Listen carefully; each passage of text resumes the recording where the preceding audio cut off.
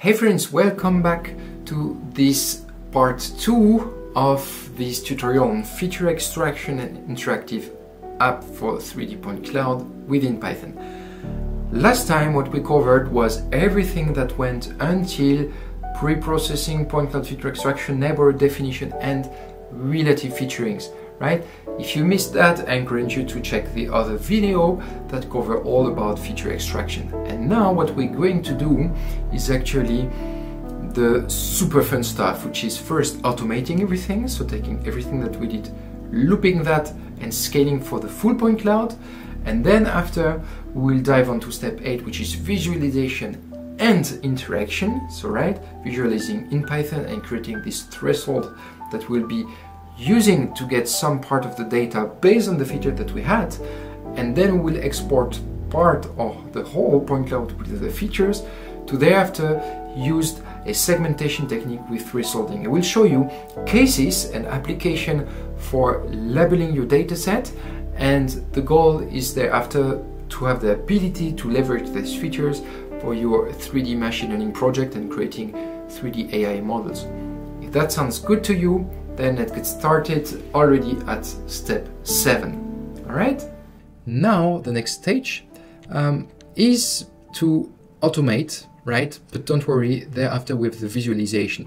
But we can already automate all of this to have that on the full point cloud, prepare the feature matrix, and basically visualize then thereafter. So to automate on the full data set, we are preparing a feature matrix, and here I'm giving you a very deep trick, something that will help just compress the number of libraries that we need, right? Because you could do that with pandas very easily as well, but I will show you how to use structured array with NumPy. So for that, we are going to create a data frame kind of element, or dictionary called DT, which has names and formats. So every format is float, and the name is the name of all of our features: planarity, linearity, omnivariance, verticality, and X and Y and Z, the high and the low, which are 9 features that we compute on the point cloud, right? And then I will initialize an empty NumPy array with the length of the points, so 500,000, and the dtype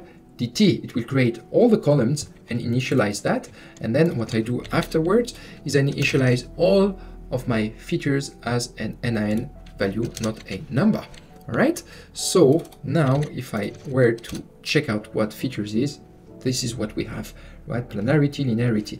And what is really nice now, we don't need to use indexes to search certain element. We can directly use like the name of the feature that we want, planarity. And if I do that, you see that it extracts already the array, kind of a data frame. So this is very nice. It will help us a lot to be more clear in the code that we write and to be sure that we select the right feature, right? So now let's loop and automate. First thing that I want to do is compute the point number that we will use thereafter in the loop. And in the loop, we are going to time our loop, and for each index in range of PTS number, right? So 500,000, we will extract and use the PCA that we defined before and get that into our 2 little variable. And then after, we are going to just pass the featuring function, PCA featuring, and make sure that it fills our features. So features planarity index, right? Features linearity index, and so on will be PCA featuring, and very nice. Then afterwards, if we have like a number of neighbors which is above 2, so minimal 3, we are going to actually make the selection and compute what we had before, so the feature high and feature low, like that, right? And at the end, we are just going to time and print the time of the computation, and that's done for the looping, right? I went really quick here. Don't hesitate to dive deep to understand better what I did. Now I'm going to execute, but before executing, this is going to take around 2 minutes, I guess. And that is it. We have our computation on the full point cloud that is done. That took a little below 2 minutes to compute all the features. Now it's time to actually check out what that means with PyVista. And this is a very quick way to plot all of that, and I just change every time the feature. So I took the line before, right, and I render everything as a sphere. So I'm going to execute that, and as you can see, that is the first feature, which is the distance to the high point. Look how nice that is. You can already see here that you will be able to leverage that, right, to extract the trees pretty nicely, right? So that is the first thing that I wanted to show you. The second thing is the planarity. So the planarity, it's shown here. Oh, very cool. So all the ground is mostly planar and the trees not so much. The houses depends on which spot you are in, right? But you have some kind of noise. So it means here we could adjust, for example, the scale of which we used here only 20 nearest neighbors for all of these PCR-based features, which may be not the best strategy. We could use the radius search. Maybe that will give you something better. Now, what do we have here? This is the verticality. So again, this is a bit redundant, maybe with planarity, or a bit distinctive. We have something though, is that I forgot to make an absolute value of the normal, which means that 1 minus something, we have something duplicated. So that could be addressed pretty easily. But I will leave it there. Here, it's a bit more distinctive than planarity to get only the ground. And that is very nice. We could use that to get only the ground points. Now, what is that? Is the omni variance. I think I have mismanaged what we should have. No, I don't. It's just that we have points that are really outliers that skew the distribution. But it's okay. For example, what I could do here is put true, right? And comment all of this and check again. As you can see, yes, we have points, but they are very, very there and they annoy us, right? So that's it for the first-hand visualization. Now I want to show you something super interesting with PyVista. Actually, what I showed at the beginning, which is having the ability to use a threshold, so which is great, kind of an app to thresholds the features to extract and segment based on histogram thresholding using the features that you computed. So the first thing that we have to do, and it's important to understand, is that we actually have to pass the features inside of our variable PCD PV, right? And give them a name that is relevant. So D high, for example, right? And the same will be for D low. And for each of these, we have to pass the Scala field, which is our features set, feature highs and feature low. Maybe before executing that, we can check out features or feature high to check out what we have. So if I press feature highs here, yes, we have one, not a number, but you have a lot of them. So that will be very nice as well to see how that behaves inside of the plotter. We need to use a different function. We cannot use plot directly with that. We have to set up a plotter. So it's an object, a plotter, so pv.plotter. And then we'll add an interactive thresholding tool to show everything. And to that, just p.add underscore. It's a mesh object. Okay, we don't have triangle and threshold. And then we pass a bunch of parameter. And the first parameter is pcd underscore pv, our variable. The second one is the scalas that we want to use. In this case, it's, for example, d high, right? And or d low. Yeah, let's keep d high. We give a title, and after we will press the show. So let me have a title: the distance to high point in meta. All Scala will leave it to true. We will still render points as sphere. We increase the point size and we show. Are you ready for what's happening? I just press that and beautiful. You see that you have your scene with a capacity to filter out, right? Based on exactly the distance from the high point. And that's very interesting because we could use that to filter out exactly the points that we were to keep, or let's do that, but with the D low directly. And in that case, yes, we have the distance to low points. So that means that we could just get rid of all the ground points very easily. And you have also the values here and the ramp, right? Imagine what you can do with only that. It makes it very, very, very, very, very nice to actually label your datasets, for example, in this way, or to segment or to play with it very quickly. Now, there is a trick that I spent a lot of time trying to figure out for you, which is interactive selection and remanence, if I could call that remanence. Basically making a selection after thresholding to play with afterwards, right? So to do that, we do the same thing, except we'll add a specific line that I will show you just now. Okay, so I took everything, and the line is enable mesh picking. And I put that here, and after that I press the show. And doing that, we can actually, so threshold, right? So I could threshold like this, just get rid of the ground, yeah, like this. And now I press P, and all the remaining points are now in an object. When I close, it's remanent, which means that we could then play with this little element by calling again P and saying picked mesh, all right? And the last picked object will be then saved in the selection.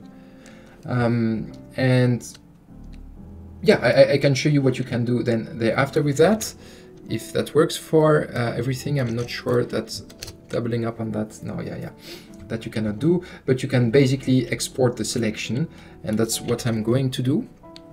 Here, I give the selection path result segmentation live obj selection p.picked_mesh, and you have to pass this. You don't need to understand that, but basically what you do is have the plotter add the mesh of the selection that we have to the plotter only, right, and export the object. Because of this very weird unstructured grid, that's the only way so far that I found that works. Straight out of the bat. So if I execute that, yeah, I made a mistake, so it's results directly segmentation live. Sorry about that. Error root unable to open. That's what was written. So now if I go into results, I have segmentation live obj, which I could open with MeshLab or your external software. Yes, I cannot export in PLY, it's obj, but as you can see, we don't have the ground anymore, only the part that I left here, right? So it works. We have the selection out of the thresholding that we had, and this is marvelous. Now, the last thing that I wanted to maybe show is actually to load that and visualize back to show you that you have the way to go back, right? So PCD_PV2, read the selection path that we put there and put the IDOM lightning. So that's what I'm doing. And as you can see, right, we have our selection that is red. So that is marvelous. Beautiful. Now let's go on to the step 9. We're closing into the end, which is merging with coordinates and saving the results. Here we have some sorts of things that we need to take care of. So the first is actually importing a specific little NumPy module, right, called rec function. You will see why in a moment. And we are going to initialize the same way we did for the features, our data frame with our X, Y, and Z coordinates. That is the only way to combine two structured data frame in an efficient way. So I'm creating a structured, not data frame, but NumPy array with the structured feature array, and I will concatenate them. That's what I'm doing. So first, I'm initializing the same way a coordinates empty, and then I'm basically filling my coordinates with the points PV variable of X, Y, and Z. And after that, the point cloud featured, right, will be merged with this function RFN that I imported, merge arrays, coords, and features, X, Y, Z, and features. And then the last stage is to actually plot, not plot, but save with NumPy as a txt, so ASCII file, right, in the result folder. So PCD with features, I will call that.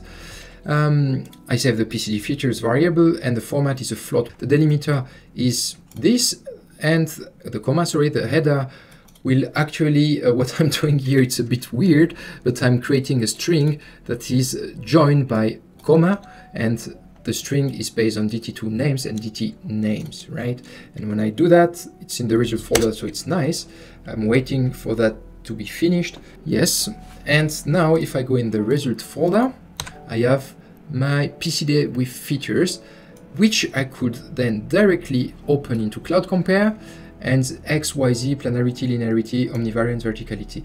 And this is wonderful. This is really truly a feat. If you went up until there, absolute kudos to you. You are part of a few individuals that have the ability to do that in just a matter of lines of code, instead of using existing software that will do only a limited amount of what you need, right? So I would just apply there, skip the first line and extract Scala field names for the first line. I apply, and as you can see, I now have my point cloud with the features that we computed, and this is an absolute wonder. So RGB was already existing, but Scala field, we have now, oh, it's not the good one, I dropped the RGB, but as Scala field, we have planarity, we have linearity, and you can see that you identify the pole really nicely there. We have omnivariance. Omnivariance, I have to filter out a bit for you to see. So if I filter out this point, as you can see, which is noise, edit Scala field, filter by value, export, you see omnivariance allow us to find that we have a lot of common variance in this area, whereas in the trees, yeah, something is happening. So that will be also useful. Verticality, also very nice, D high and D low. This is beautiful. And then from there, what you can do is actually use that to very quickly create a labeled dataset. Looking at the time that we spent already here, this will be for the next episode as well. And then you can also use these features combined with machine learning based on features that you engineered. So not deep learning, but like classical 3D machine learning, to predict based on the labeled data that you constitute using this thresholding method. This is an absolute blast, and all of this is for an application to ground and tree classification that will be the objective. So for example, here, it's very easy to use the planarity, or let's say verticality, combined with the Z approach to filter out all the points on the ground. And then after using D high and D low to extract all the other things. And I can show you what I did in a matter of minutes, truly. I saved that in resources. I will load that, hopefully it works, so that you can see what you can expect as a result. Yeah, so this is my classified result that I did, I think, within 1 minute using this thresholding method, right? Where I have my trees, I have the ground, I have all the man-made objects, and I have the noise. And once you have that, you have a labeled dataset that you created. So that's a way to use the thresholding method to create such a labeled dataset that you can use then to use SVM or random forest or other classifier to extract a model, an AI model that will do the heavy lifting for you for the next unseen dataset. And that's super, super powerful. So that's it, guys. We passed through the full set of feature extractions, right, within this 10-step process, and I hope you enjoyed it. Please, if you did not yet do so, if you believe this is helpful to you, please subscribe to the channel to get more of that, to leave comments, to share with me what you would like to see next, because I'm trying my best here to give you the best possible robust approaches using Python, 3D, tech in general, to help you solve like real challenges identified in your professional or learning life, let's say, right? And yeah, hope you enjoyed it, and see you in the next video. Bye-bye. And that's a wrap on this part 2 with feature extraction and visualization and interaction within Python with PyVista and only 3 libraries. I truly hope that gave you a lot of value, and now you have a very powerful mechanism or workflow, depending on what you prefer, which taxonomy is best, to attack really cutting edge problems linked with 3D point cloud datasets, right? If it helped you in any way, don't hesitate to subscribe to the channel. I'm trying to push more video in this context, or leave a comment and tell me what you would like me to teach or shoot a video about, and I will do my best to deliver on it. Continue pushing the frontiers of what we can do with 3D data, but more than a word, and let's see each other in the next video. Bye bye.